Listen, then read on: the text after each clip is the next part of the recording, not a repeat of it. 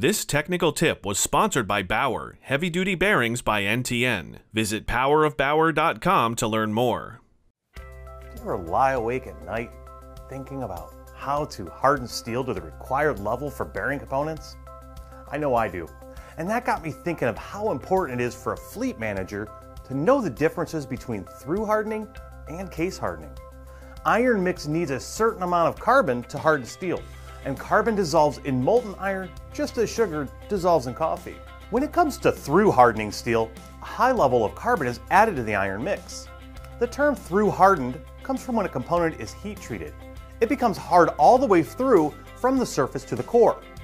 Steel components hardened through this process can be brittle and fracture under impact or shock loads, which means that through hardened steel might not stand up to tough trucking challenges. So what about case hardening for steel components? Case hardening, or carburizing, is a process of hardening just the surface part of steel. Fun fact, it was developed when the tapered roller bearing was introduced, and makers of tapered roller bearings saw the need to lessen the issue of brittleness and possible fracture.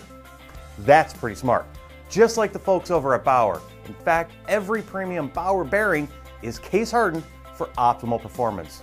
So no need to worry about brittleness or possible fracture. That's the power of Bauer. This technical tip was sponsored by Bauer, Heavy Duty Bearings by NTN. Visit powerofbauer.com to learn more.